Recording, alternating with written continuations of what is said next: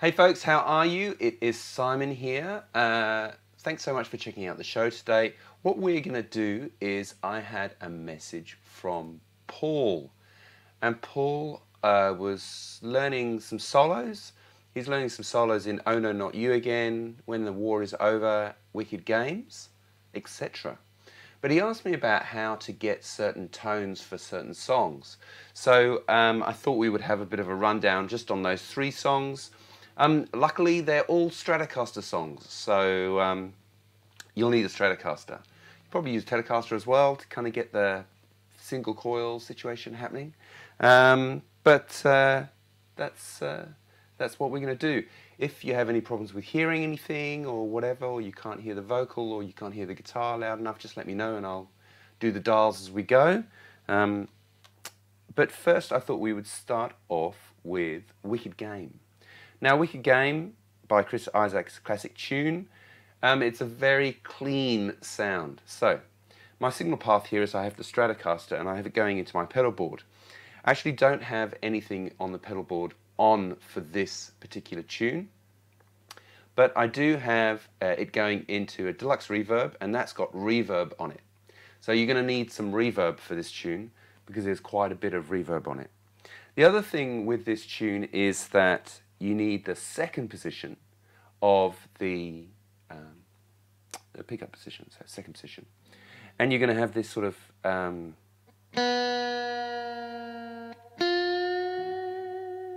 you're going to use the tremolo arm a little bit, right? So you have the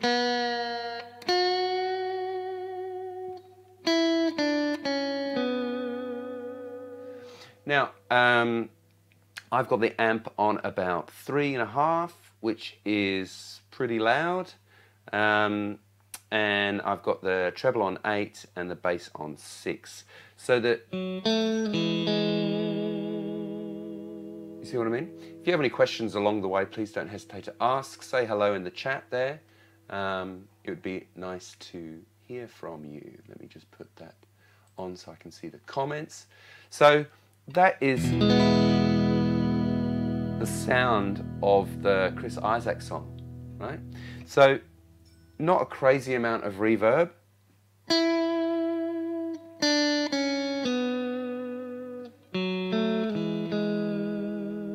See what I mean? Not a crazy amount of reverb. Let me just get this going. Should have done this before. Yeah, but do let me know you're out there, people. That would be great. If you do have any questions, just let me know. My channel live. Beautiful. Just let me know. There we go. All right. So, how to play it? Maybe that might be interesting. So, the first thing is you do when you hit the open B string, you've got to engage the tremolo arm. So push it down a little bit and then release. You don't have to go crazy here, like, you know, but just push a little. Right? So,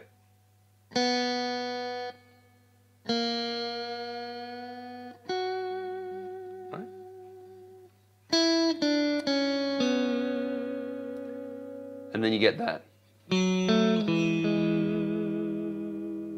So with the tremolo arm, I always find that, so I have a little Stratocaster spring in there. I don't know if you have one of those. This is a vintage tremolo arm system. But I find that there's actually a bit of give on the tremolo arm itself. So make sure that before you sort of engage it, you're at the beginning of pushing the tremolo arm in.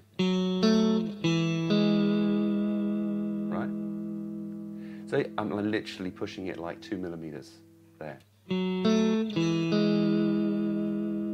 Right? And then the sort of other parts we've got.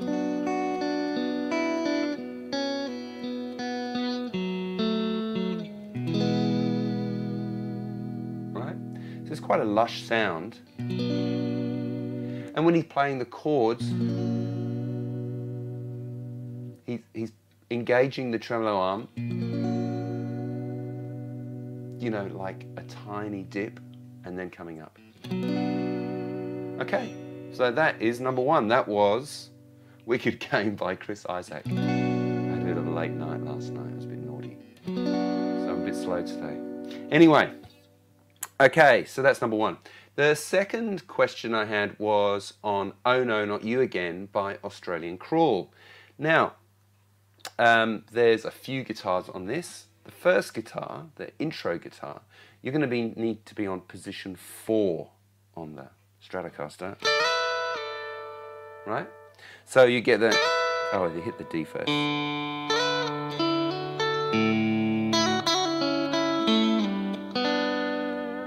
So this is a similar sort of sound to the Chris Isaak song. Hi Greg, how are you? Thanks for checking in, I really appreciate that. If you have any questions on the sounds or how we're getting the sounds as we go, please don't hesitate to ask. So, next one is Oh No, Not You Again. Now,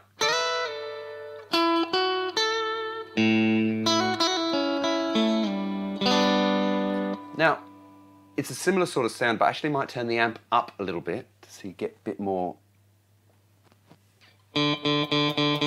breakup. And with this one, it's kind of got a bit of a bloom sort of feel. So I'm going to use something called an exotic EP booster. I'll put links to all the things I'm using down below. Exotic EP booster, that's a relatively expensive pedal for a one sort of trick pony, but it is really awesome. It just makes everything sound better. You could use an MXR micro amp for the same sort of thing. So basically you're trying to push the amp a little bit. See what I mean?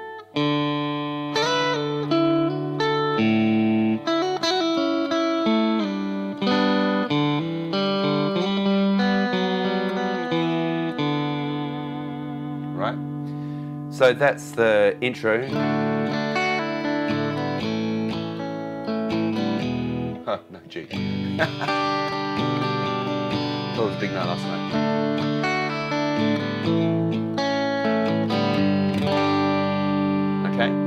Okay, so that is the rhythm tone. Now, the lead guitar on that one, Simon Binks' lead guitar sound.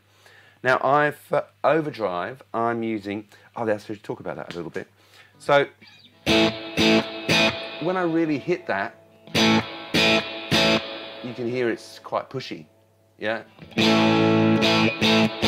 Right, so that's just the amp overdriving. Now, if you can get that kind of breakup situation and then you put an overdrive pedal on top, you're kind of breaking up the breakup, which is cool, right? So, how does that bit go? Let me just put my chart up because, you know, I forget these things.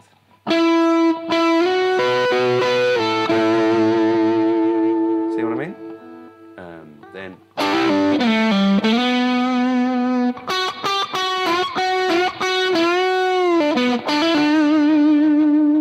So,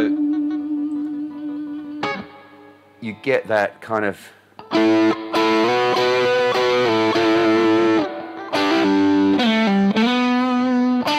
Yeah.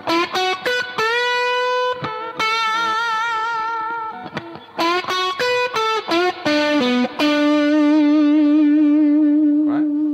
So, I'm in the 4th position here.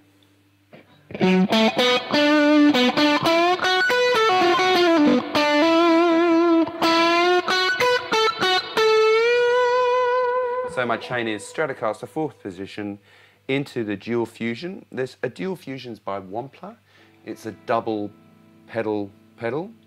The blue side is the sort of lower gain side and the red side is the higher gain side, which we're going to use in a second. And then I've got that going into an EP booster at about, you know, not quite halfway up, but you can hear it pushing the, I'll turn that up a little bit maybe.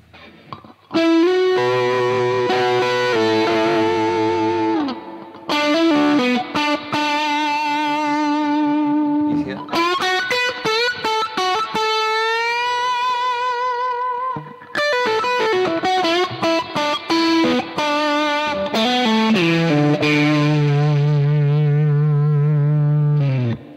Pretty nice sound, right? Pretty nice sound.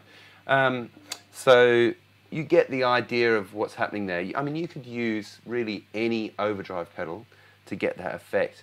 But if you do have a tube amp and you have the possibility of turning it up so that it's kind of pretty loud, and then you put the overdrive in front of it, with not loads and loads of drive, I can turn the drive down a little bit.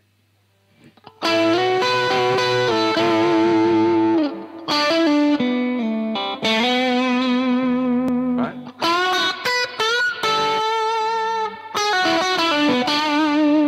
You get that kind of, it still sounds like a Stratocaster.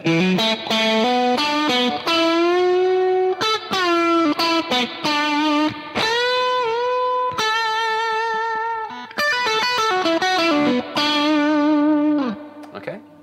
I've also got probably a bit too much reverb on. So turn the reverb down to like 2.5.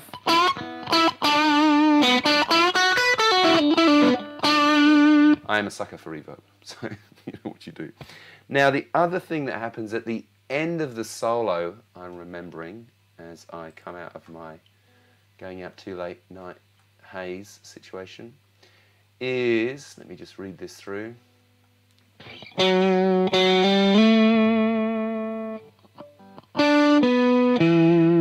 that's right.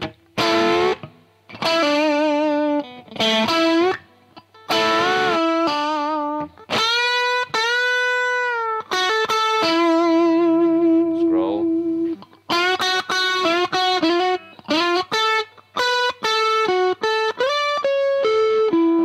Oh, yeah.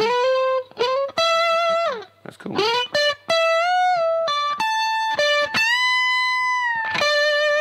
Now, at that part, I know it wasn't the greatest guitar playing ever.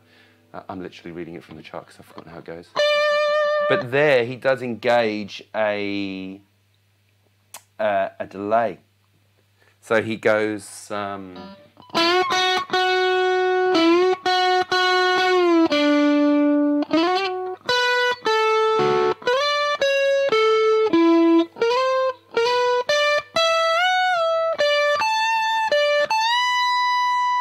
and then engage, and then he goes, and it didn't really work very well.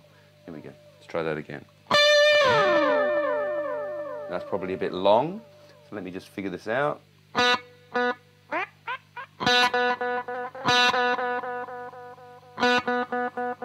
So he goes, let's play that line again.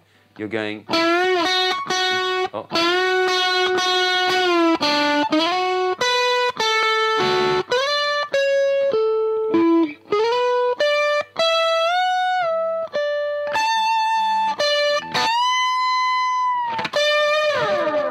Right? And those repeats, that was quite good.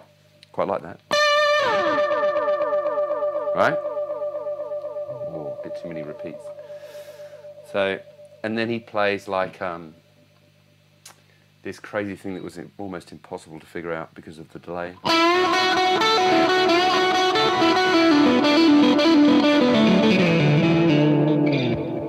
Right? And then comes to the end of the solo. Now, for the delay, I'm actually using quite a cheap delay there. It is a JHS 3 Series digital/analog delay. They're really good, those JHS pedals. Really, really good. They're good value, sound good. But you see what I mean, so that when you engage the... and then he's...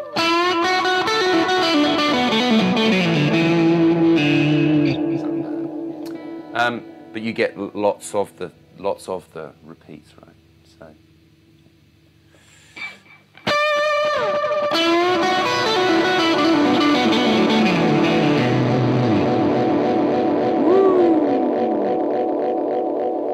Let's take some of those repeats out.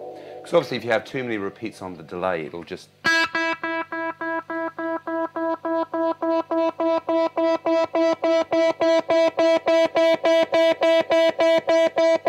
which is cool, but obviously going to be too many, and you'll get sort of a delay feedback situation.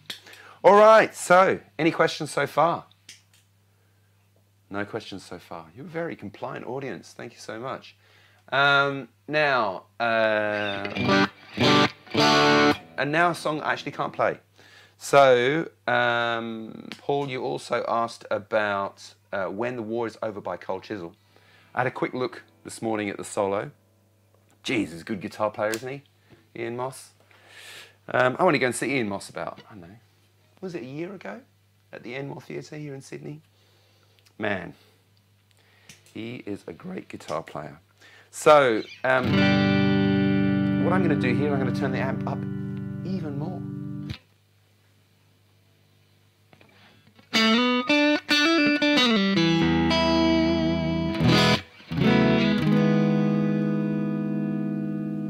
So, amp's on 5.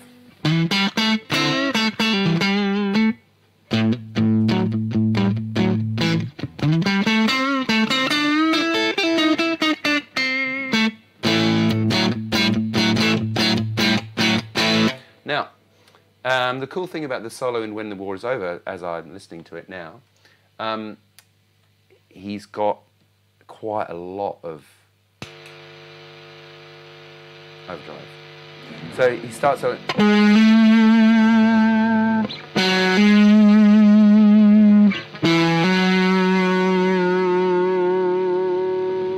So I'm using the red side of the overdrive on the Wampler dual fusion overdrive pedal here. Like I say, you can use lots of different overdrives. I like overdrives that are quite transparent so you can still hear the actual kind of guitar that you're playing. Like,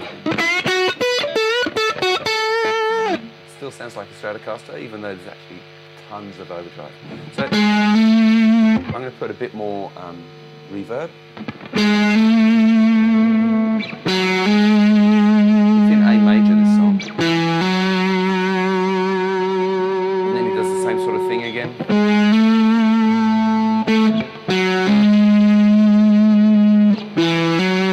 Think about the way Ian Moss plays guitar, he's got really, really nice touch.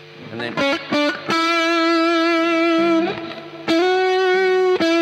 he does these bends.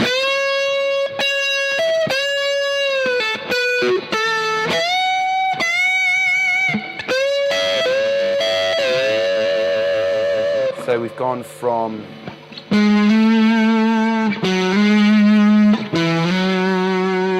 right, and then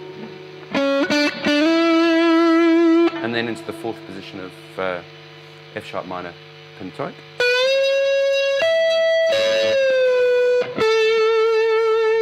Right, and then the last little phrase is something like that. So, not a song I can play, but that is the sound.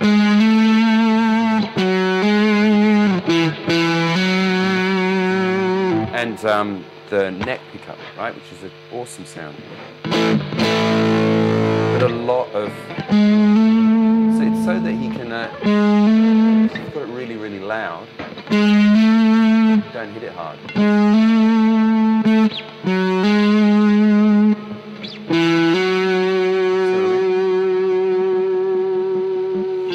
So you get the... See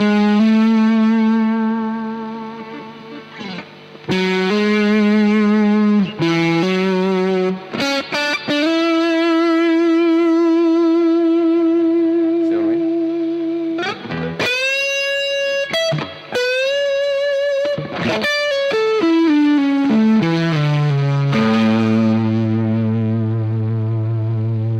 Okay. So, that is a run through a few sounds and how you get the sounds. The biggest thing with all of the overdrive things, if you can make the amp overdrive a little, and then you put the overdrive on top, it always sounds absolutely fantastic. If you don't have the opportunity to do that, let's turn the amp down, all the way down to the bottom. I've also got an attenuator on the amp here, so, you know, I didn't want to kill my neighbours so early on a Sunday morning.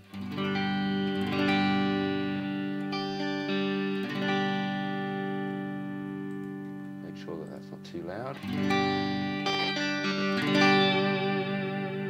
Right, so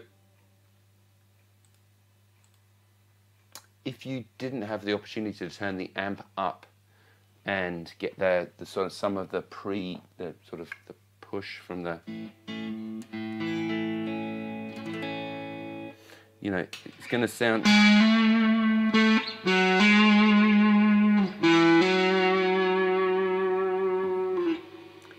It just won't sound as kind of big in a way, but you can still get pretty close to the sounds.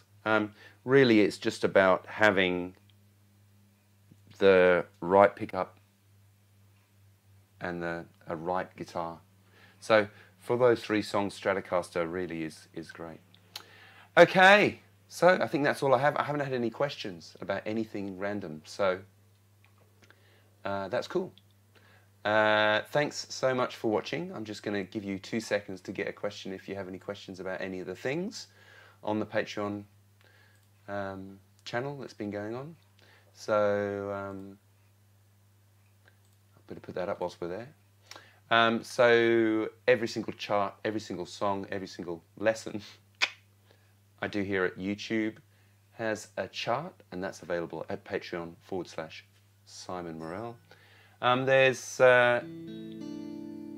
absolutely heaps of lessons there now, and also there are exclusive lessons, 1 new lesson every, or 2 new lessons, exclusive lessons every single month that don't appear anywhere else and only appear there. And all the charts generally come in PDF and Guitar Pro format, so if you use a Guitar Pro, that is awesome. Okay, so that's the 3 sounds. Just to summarize, Wicked Game, I had, let's turn that up a little bit. I had the, what did I have? 2nd position. Tremolo arm in hand, hit the thing. Oh, so cool. But you push it, and let's get rid of that banner, it's in the way. So you push the tremolo arm and then release. Right?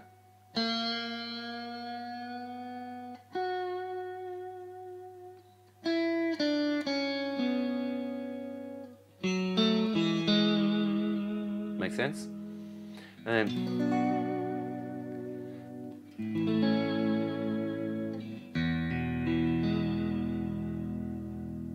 so beautiful.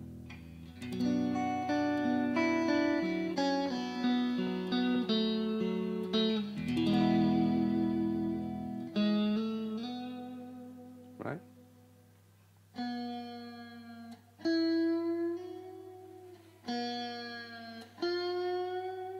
Right?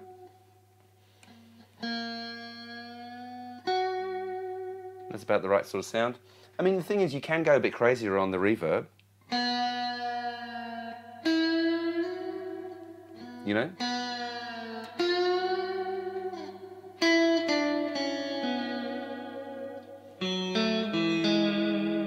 Because reverb is awesome, right? Okay, so that was the first one. The second one was Oh No Not You Again by Australian Crawl. Now here we went to the 4th position.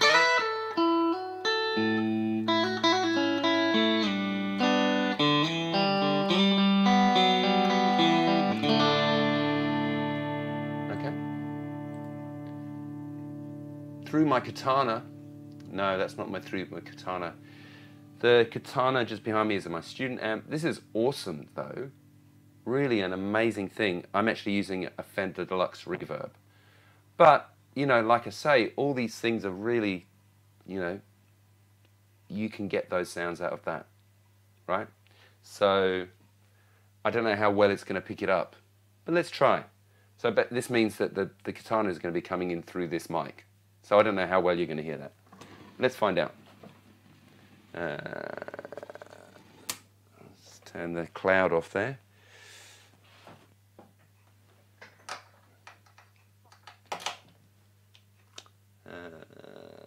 Volume, master.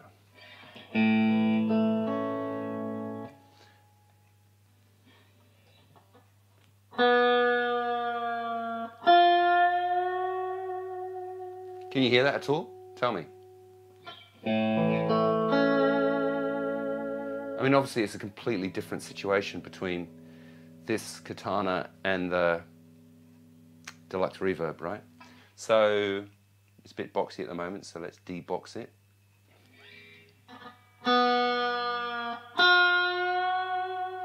That sounds pretty good in here. Sweet in here. Okay, cool. I'd probably put a bit more reverb.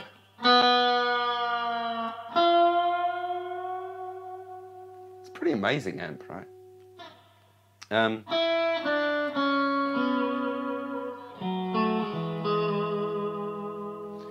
So that's the Wicked Game thing. Take the reverb out. I'm going to put a bit of the booster circuit.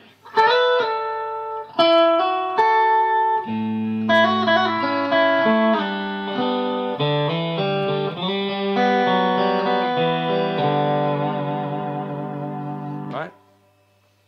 That's pretty sweet as well. So, let's just turn that off. I don't want to wake up the neighbours.